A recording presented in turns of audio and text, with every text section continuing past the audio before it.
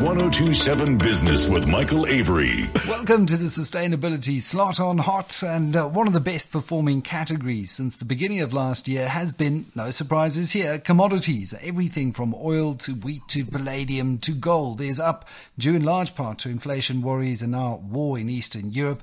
But how much room is there left to run, and what will and should mining companies be doing with the windfall that they are generating now?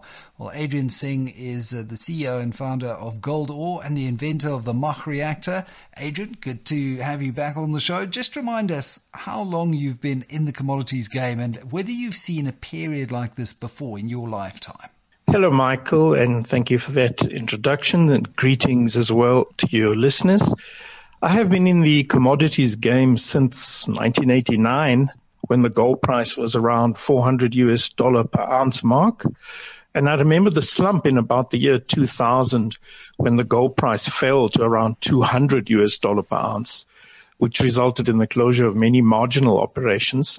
Well, since then, the gold price has been steadily increasing, and not too long ago was flirting with the $2,000 per ounce mark.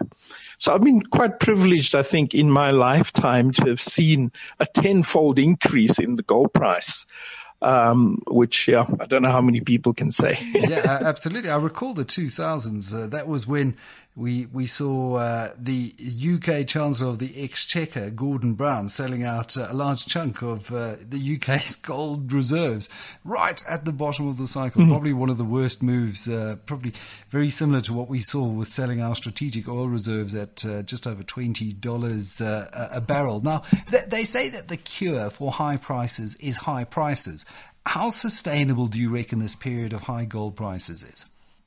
So I think the rising inflation coupled with the uncertainty with the situation in Eastern Europe will see many investors looking towards a safe haven of gold. So I think that there will be an increasing demand for gold as a commodity. And coupled with that, we have the sanctions against Russia and the shunning away from products emanating from Russia.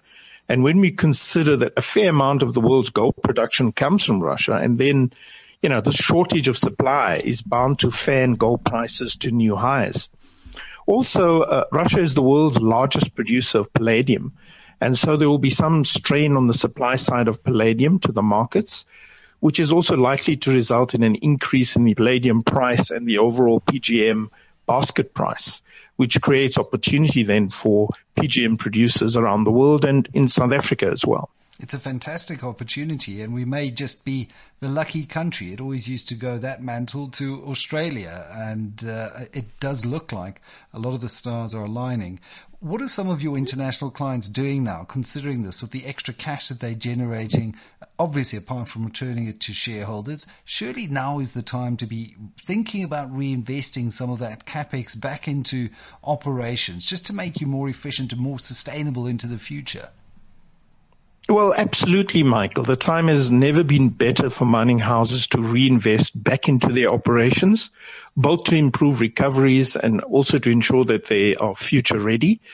Improving on metal extraction efficiencies while commodity prices are high is a no-brainer, as even the smallest percentage point increase in recovery translates into attractive incremental revenue increases.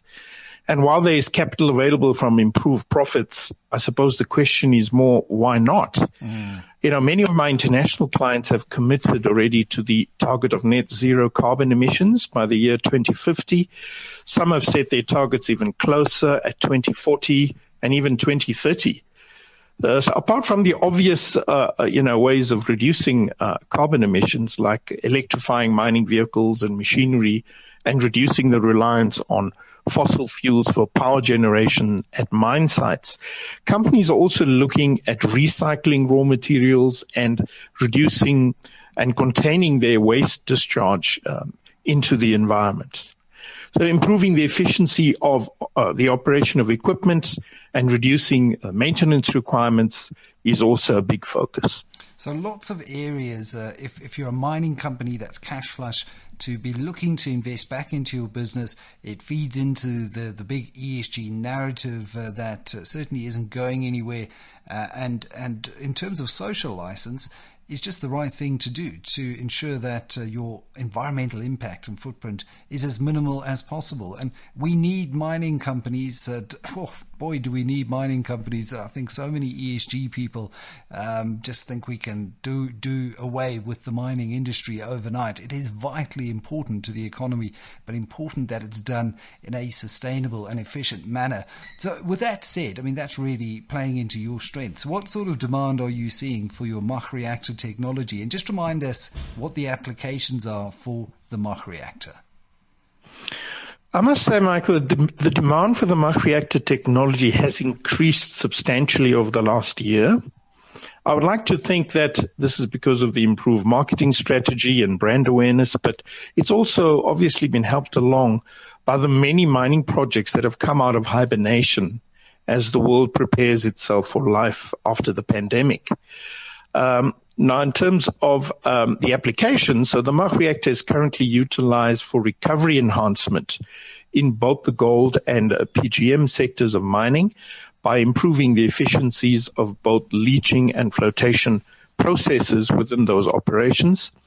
And although the application also extends to base metal extraction and also industrial mineral recovery enhancement as well. The MACH reactor also finds application in the environmental remediation sphere, specifically with regards to cyanide destruction and arsenic remediation, as well as water treatment industries. So, and that all helps towards creating a cleaner future as well. Absolutely. I was going to ask you how GoldOre actually helps when it comes to the sustainability line when we talk about ESG. And the S here with a capital S. How does GoldOre actually help companies to improve their sustainability?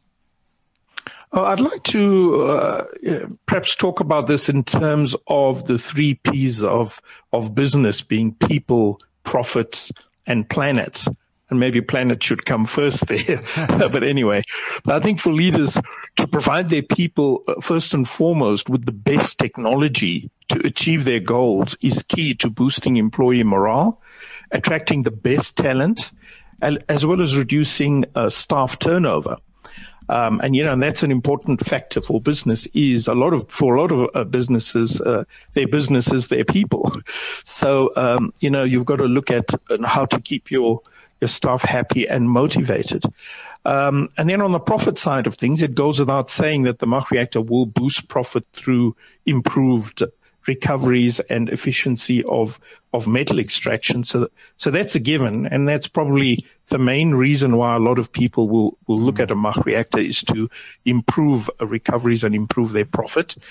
But then on the other side, on the planet topic, the environmental remediation applications of the MACH contribute to protecting our planet.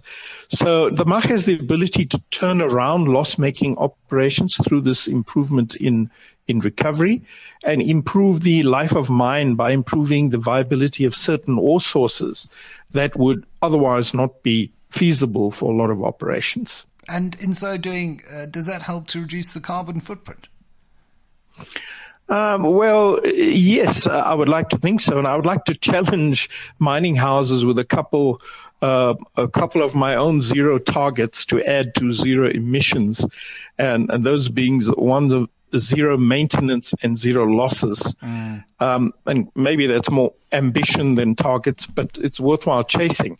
So the MACH differentiates itself not only in being technically superior, but also requiring zero maintenance throughout its 10-year plus lifespan, which a lot of my clients and potential clients find hard to believe. Well, a lot of potential clients find that hard to believe until they start visiting, people who are using the MACH and see that this is true.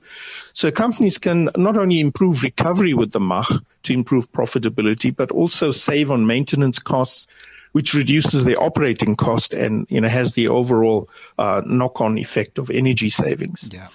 And then how about not being so complacent with our natural resources and targeting zero losses of valuables to tailings facilities? If you could imagine a world where extraction losses have been reduced to close to zero, where reworking and remining of tailings dams are not necessary, How about leaving our grandchildren a legacy of a beautiful world instead of giving them the responsibility of cleaning up behind us? So I think zero carbon emissions is no more a matter of corporate social responsibility. It is now a matter of survival for many businesses. Well, thanks, Adrian. It certainly seems like a no-brainer for gold miners who are printing cash to be investing in this sort of tech while the sun is shining on the industry, just to make sure that they are future fit. So that was Adrian Singh, the CEO and founder of GoldOre and the inventor of the MACH reactor. Hot 1027 Business with Michael Avery.